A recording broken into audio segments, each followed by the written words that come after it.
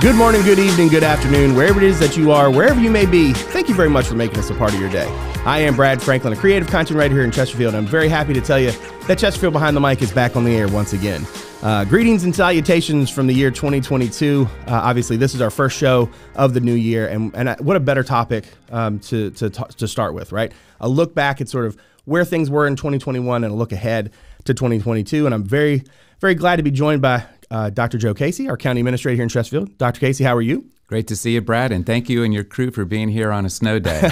Well, you know, the donuts have to get made no matter what, right? First off, how was your holiday? How was the end of 2021 for you? It was very memorable. I was able to see all three of my children and my mother, who I wasn't able to see in 2020, so I count that as a blessing. Yeah. Again, you know, as we saw each other, we all were taking different tests at different times, and it wasn't anything involving math or English. There you go. The sign of the times, even as we go into 2022, obviously. We're going to talk a lot today about the state of the county, and you just got done. I guess I say just, but that was several weeks ago now.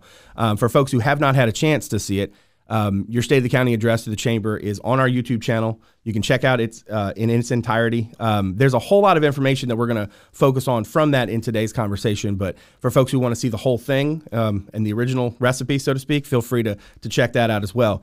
I kind of want to start with a general sort of question about the strength of the economy. You know, it felt like as you were talking about some of the things we saw, not just, I guess, in 2021, but really over the last 20-ish months, the growth that we've seen in Chesterfield.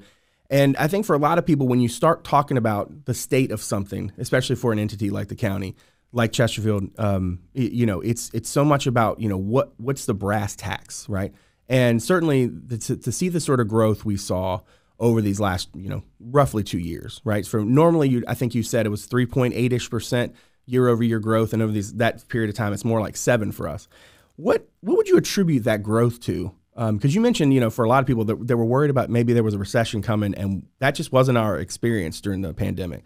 What would you attribute that growth to that we've seen here in Chesterfield? I think there's many factors, Brad. And again, I'm a CPA by trade and been in local government for 30 years, mostly on the finance side. And I've never seen what we have faced over the last 2 years. And again, as you mentioned, when the onset of the pandemic started, we were prepared for a long, drawn-out recession, equal to, if not longer, than the pandemic. And I think what it came to being is the resiliency of citizens, businesses, and others to figure out how to pivot. And again, so that's a word that was used probably in 2020 almost ad nauseum. Right. But pivoting to figuring out how to survive, how to thrive, how to be productive, how to change your goods and services in ways that they could get to a customer and get to each other. And our citizens themselves and the businesses that they work for rose up. So what became a teleworking environment for many companies, we benefited inordinately because we had about 110,000 workers every day waking up and driving out of Chesterfield County to work. Now, having said that, we had 80,000 people coming in. The jobs that were in Chesterfield, again, are traditionally the goods and services that need to be site-centric, or we make many products and goods or distribute many products. So those were on-site type jobs. But again, many of the teleworking jobs in Central Virginia, the homes of those employees were Chesterfield County. So when they are teleworking, they are spending their time, morning, noon, and night, in essence, in their neighborhood, in their community, consuming the goods and services that they otherwise may consume as they travel. Right. And then, you know, in terms of, you know, growth, you kind of can't be steady without some sort of, you know, especially for an entity like, you know, the county, fiscal responsibility is very important. And it's not just a matter of making sure that the right decisions are made at the front end of the pandemic. But then, you know, you look at, I think the number you quoted was $249.6 million in federal money coming into the county for a variety of different topics. $61.5 million for CARES, $2 million and change in other CARES relief, almost $22 million in rent and mortgage relief, $68.5 for coronavirus, where that's state and local, another $80 million in school relief. I mean, there's a lot of different things that money is coming into the county, but this is not necessarily money that's always going to be there. And so as the entity, you know, as the locality has to make, you know, sound fiscal decisions.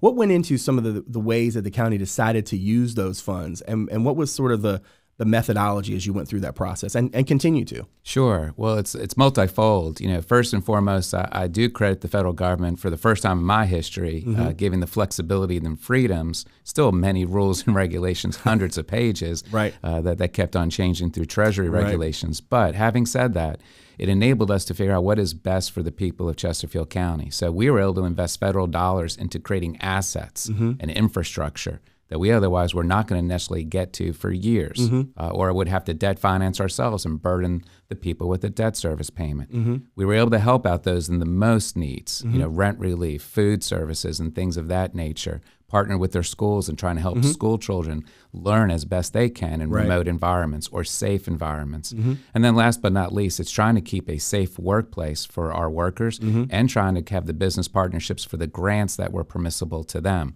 Now, the federal government's grants to the businesses maybe were not as much as I thought they could be, but again, they were intentional. And that was one of the things too, as we look ahead to, coming out of 21, we know there's probably looking like maybe a bond referendum this year.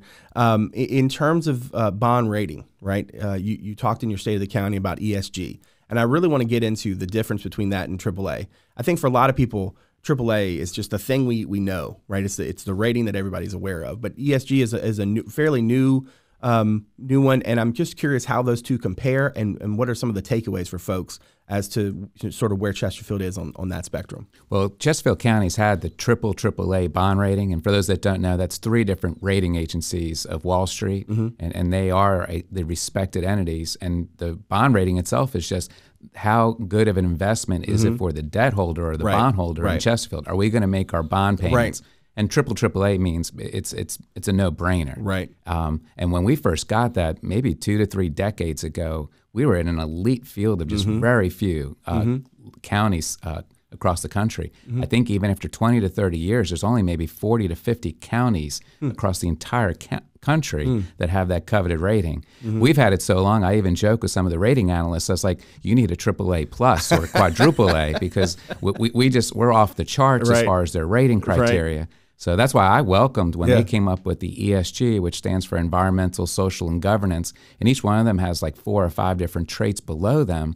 They are peripheral, in essence, to what is our ability to make a debt payment. That's still going to be the bond rating. Environmental, social, and governance is the whole package deal, if you will. I mean, is this a place where people want to settle and live and know that there's a quality of life factor where a business wants to expand or move to? Are we mindful of the environment? Are we mindful of people's needs? Do we have a diversity factor and an awareness of it, and inclusivity that are all important traits as far as a quality of life? And so, not to our surprise, but again, when these rating agencies first come out with these criteria, they usually make them so high that they're idealistic. So for us to get the highest rating out of the gate makes it special. And again, we have to research more to see where others are and where others fall, but it's a byproduct of who we were. We didn't see the rating criteria and say, here's who we want to be. We were there already. When we're talking about fiscal responsibility, I want to talk a little bit about tax rates. Obviously, because of the health of the economy and because of sort of the reality on the ground, we understand the real estate market. We understand that there's a lot that goes into that. And certainly as a county, you want to be mindful of the balance, I guess, between those two things.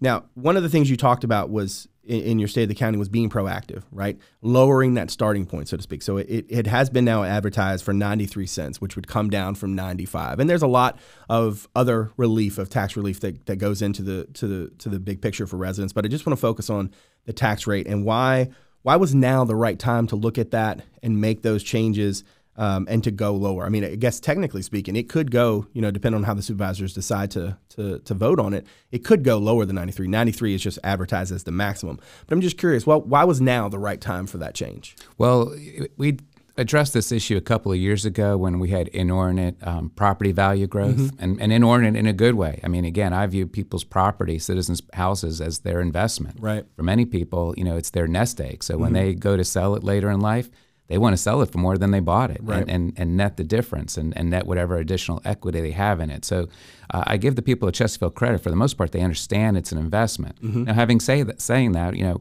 we do tax that investment, and I have to be mindful and respectful of that. For some reason, there's three primary sources that government gets its monies. It's the income tax, which is primarily federal and state. It's the sales tax, which is state, and property tax, which is local. As people buy more goods and services, you don't hear discussions about, wow, we had a really good sales tax year, let's lower the sales tax rate. Or when people's incomes are going up, the federal government says, hey, this is a good time to lower the tax rate because people earn more money. Right. The laws are written so that the property tax is the focal point of everybody's tax bill. In fact, the advertisements under state law for any change in a tax rate are of the font size of the Hindenburg crashing, I think.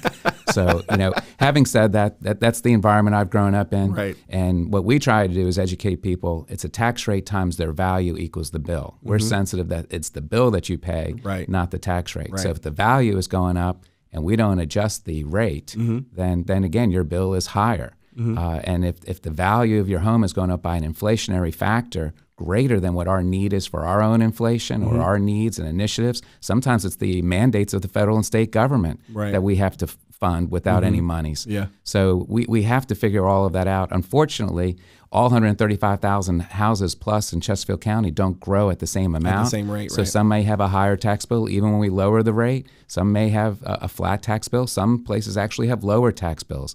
That's state law. I have to give one rate to all people, and I have to assess everybody under the same methodologies. Right. And I feel like, you mentioned earlier, your career in this. I would imagine there have been, obviously a number of times where you've seen the real estate market sort of, boom.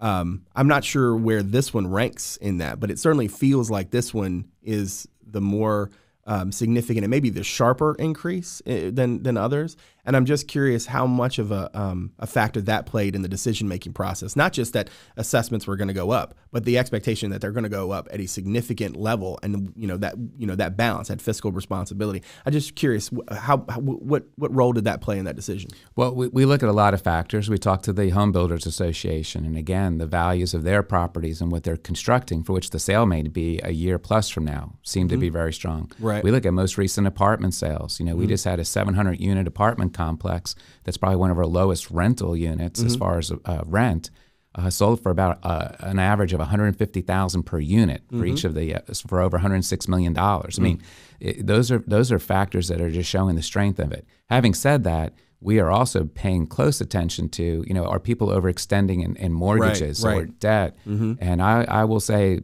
from the last great recession of 2008 or so, the banks have gotten much more judicious, partially regulatory, and not having incomes be, too high of a component of a mortgage payment. We are trying to pay more attention to the rental markets because the regulations aren't there. And if there are households that are paying more than 50% of their paycheck towards rent, there's an at-risk factor that we have to be careful too. So we take it very seriously. When we start the process to lower rate, we feel very comfortable with it. As we've said before, it doesn't mean that's the high point of it. If we get comfortable and see other variables going forward with further growth above what we need, then we will continue to reduce the rate. Now, we'll see what the Board of Supervisors does with the tax rate and where that settles here in the near future. Certainly, that's a part of kind of pushing forward, right? And as you called it in your State of the County, not resting on your laurels. What's ahead? What are we going to do as we go into the future and into 2022? We mentioned the bond referendum. I think part of what I want to look at, aside from just sort of where things are on the fiscal side, is like it seems like people are pretty happy, relatively speaking. Our customer satisfaction survey came in, something you mentioned in your State of the County, an increase, I think, from 78 to 84% for those who feel Chesterfield's a desirable place to work. The numbers were even better for in a variety of other factors. 94% feel Chesterfield's a safe community. Another 94% felt schools prepare their students for success beyond high school. 90% for folks who feel like it's a desirable place to live, a desirable place to raise children. How nice was it to read when that data came back, to see how well your direct customers, as you referred to them in the past, that residents see the county and have that experience. How nice was that? And how validating was that for what the job that the county does? Well, I'll admit I was anxious of asking people how they're doing during a pandemic. Right. Yeah. In fact, many of my peers that we try and benchmark against across the country postpone such surveys. And I just felt at some point in time, you just can't delay asking people how they're doing. Right. And that survey has a wealth and an array of questions, and the sample size is large enough to really have the margin of errors be pretty low. So when the results were coming in, and they were coming in as if it was pre-pandemic thoughts, or even better, as you referenced, then, again, that is great. But going back to the laurels concept is, we're not done. I mean, part of the message is, and your podcast is a clear example, we have to communicate out to people many things, because sometimes people say no to a certain question because they're uninformed. Right. And nothing against them, is that their primary news sources aren't local news sources. When I say local, I mean Chesterfield-centric news sources. And again, all we try and do is espouse certain facts. Those can tell that, we don't necessarily get the TV coverage or even media print of Virginia-type media outlets that we used to. Right. And again, I that's their business, but then it's our business of figuring out how to compensate for it. Right. How to get to them. And certainly there's a lot to tell, right? I mean, we've kind of reached the portion of the state of the county where it's not necessarily like you're a proud parent, look at how well my children are doing, but look at the Money Magazine tabs Chesterfield as the 41st place to live in America. And I love this little note that you mentioned, that of all of the other 40 that were in that top, none of the others were 437 square miles. And it's a significant feat to be in that conversation and to get there. Only 4 of them even have populations greater than 250. Which I thought was 250,000. 250,000. Sorry, not 250 people. That would be a fairly small county. So Forbes recognized Chesterfield among America's best, obviously for a survey of 80,000 across 25 different industry sectors, and then you had top workplaces in DE&I.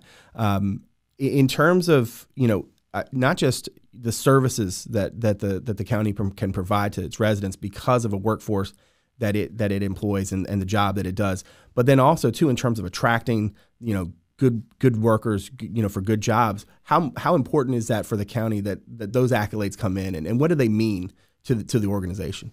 Well, just as a side story and an anecdote is, we got some national recognition for our digital technology, websites, the way that people can maneuver through it. And again, these are byproducts of who we are. We don't fill out a lot of forms and applications for recognition. And there was a person in California, Silicon Valley, who saw and read it in some national IST magazine. Okay. And said, I want to work for that locality. Huh. And so he applied for a job, and and again, he wanted to live in California until he could figure out how to move here. So we I believe, have finished up hiring him. That's great. And just working out a slow but sure process. But he is teleworking, a little bit 3 hours behind the rest of us, but he is definitely teleworking right now. Some early mornings. But those are the things that we never would have thought about 20 to 30 years ago, where there's such a national presence of us. For those that are interested in knowing more. And as you said, I mean, a lot of these awards and criteria are things of just who we are. It's our demographics. We can't manipulate it. We can't write nice stories or have nice pictures to create a marketing aspect for it. The ones that we do apply for that involve some criteria base, we're doing it as part of our profession. So each of our 25 sort of lines of service are part of a professional organization, and they submit things up and through their respective food chains. And again, the national and state awards of those just keep rolling in. And I get calls probably once a month from someone out of state who reads something about us. And as I mentioned, the state of county, want to know what our secret sauce is. And as I joke, it's hard to have secret sauce when you're a public entity. Yeah, I would imagine that if you look at all of the different things that you do and you want to do them better, if there was a secret to it, everybody would have it, right? I think part of that is just having having the right people in the right places. And certainly as the county continues to grow, and that's something that has been, kind of in place. I think we've added 100,000 or so in the last 20 years. And so I think that there are challenges that come with, with that kind of growth, and continuing to have that same level of service for residents, to continue to be fiscally responsible and continuing, to make sure that the situation continues to get better, even as the county grows, even as there are more services that are needed because there are more people that need them. And I'm just curious, what are some of the challenges that come with that sort of ongoing growth that maybe, our other peers in the Richmond area are not necessarily experiencing in the same sort of way. What sort of challenges come with that? Well, there's an expectation when you get all these accolades. People think it's Shangri-La when they come here, and they don't realize you actually have to pay to live here and things of that nature. But having said that, you have a couple of people who come from far away who are used to a local service that was provided to them. I'll still get the call once in a while. It's like, my trash is outside the house, when you coming by to pick it up? And then you have to have a long conversation about how that's really a privatized service in the county. But again, you also have that same conversation that your tax rate is otherwise lower than where you once came from, because that's how the conversation usually starts. You have people who are coming out here for the traditional manners of schools. That's when they have families, they just want to have a continuum of education, K through 12, with their family. What we're having more so now, just as much as anything, is those same families are not just staying here. We're having the grandparents of other children who have moved here for business or other quality of life things who want to be closer to grandchildren. We're becoming a retirement community without advertising in Florida. So it's just, there's something that's mystical and magical about that. And then the last one is, that I'm really focused on, and I try and work with the schools, is, we graduate 5,000 students a year. And again, I'm not utopian thinking they have to stay here day one, the day they graduate high school. But I like to think that we had an environment or quality of life for them to live, work, play, learn, for them to come back to, whether it's in 1 year, 4 years, 5 years, or 10 years. And I just came across someone last week who moved away 20 years ago and just felt like this is where they want to spend the rest of their life. And they went back. They lived in 5 or 6 places and had the luxury of choosing. He said this was the place. Yeah, that's great. And I feel like as you look forward and you think about sort of the way that the county continues to grow, the way those services, and that sort of benchmark and understanding how to hit it, part of that is modernization, right? We look at ZOMOD, which is what we refer to as the modernization of the zoning ordinance, and kind of the way that there's a lot that you want to continue to look at and keep kind of breathing new life into, and that's certainly an aspect. And obviously there's a renewed focus in the county, and you touched on this in your State of the County address, in terms of not just what's the right business decision for the county and for bringing in tax revenue and that kind of thing, but also in terms of the use of different properties and what does the county need for out of those properties. What's the right decision for the county? And there's a handful of those that have come up recently. Obviously, Spring Rock Green, the Genito Road Special Area Plan, Upper Magnolia is coming up for rezoning here soon. And I'm just curious as we're wrapping up here, in terms of modernization, in terms of looking forward, how important are those decisions for the county, and what do they really mean for the long-term future of Chesterfield? Well, a lot of people always say, you should prepare more, be proactive. And it's hard for government to be proactive. It wasn't designed to be that way. I mean, it hasn't been that way since the colonists showed up at Henricus since, 1607. And to their surprise, there was no road infrastructure then, already built. So you're always in a catch-up mode. You're always having to have a demand sometimes before the supply, because if I have to have the supply in front of the demand, I have to tax people inordinately today to build something for tomorrow's people. And that's a harder sell sometimes, not just as a CPA, but also for an elected official. Absolutely. That I greatly respect. So what you gave examples were certain things where we've had to be proactive. We've had to stick our toe in the water because the private manner in which those things otherwise would arise would not occur, or would not occur to the satisfaction of those that are using it. So whether it's a sports complex that needed our infusion of our ownership interest to best position it, not just for tournaments, but for the people. It wasn't just 5 years ago or so that when that place was not used for tournaments, the gates were locked at River City Sportsplex. Now it is a public park that as a byproduct is also scheduled for tournaments. The Spring Rock Green is following suit to what we did at Stonebridge. We're owning dirt because the private mechanisms that are out there, they need us to have something zoned properly and positioned properly and have some incentive deal, which is really just more or less a portion of their incremental revenues that they would generate from the properties to pay off whatever we have offered up as far as infrastructure, the road, water, sewer lines. The Stonebridge is already behind us. Meadowville Tech Center Park is also behind us as far as the business of us being proactive. So what you hear with Spring Rock Green coming up now, what you hear with Upper Magnolia coming on is just our manner of just trying to be proactive and creating a business opportunity. But then we step aside. We're not in the business itself of being the business. Right. It's more about making sure that the the uses and sort of the future are in concert, right? Are in a line. And I think that sort of speaks to a lot of what you talked about in your state of the county, especially toward the end, about looking at all of the different projects. And again, folks out there, if you haven't given a look yet, you can check it out on our YouTube page, the entirety of his state of the county address. Really did, I think, a great job, a comprehensive job of really looking at not just one project or this project, but so many of them, and sort of the way that they all sort of come together. But I appreciate you coming on the podcast and talking to us a little bit about it. Again, folks want to check it out in its entirety. It's on our YouTube channel, so you can watch it for yourself. But Dr. Casey, thank you very much for joining us and being our first show of 2022. Appreciate it. Thank you, Brad, and best of luck to you. And I have you on my regular Spotify rotation. Well, that's good, because I would hate that. I would hate if you didn't enjoy the show. So I'm glad to hear that you do. Let's get out of here. You can follow us on social media. On Twitter, it's at Chesterfield VA, and on Instagram, it's Chesterfield, Virginia, all one word. On Facebook, you can check us out on our podcast page. Just search Chesterfield Behind the Mic. Make sure to like that page so you can keep up with us as we go forward. Now, let me tell you about all the ways you can check us out. Again, you can watch us on our YouTube channel, as well as on our website, chesterfield.gov/podcast. An audio-only version of the show is available there, as well as on Apple Podcasts, Spotify, Google Podcasts, Overcast, and a whole host of other services. You can also watch the podcast on WCCT Thursday through Sunday at 7 and on the weekends at noon. That's Comcast Channel 98 and Verizon Channel 28.